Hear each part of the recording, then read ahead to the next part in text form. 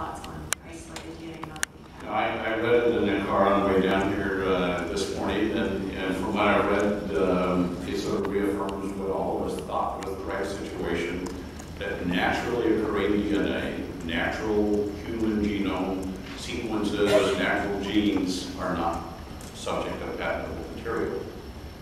What they did say is that synthetic DNA, including cDNA constructs, are in fact patentable material.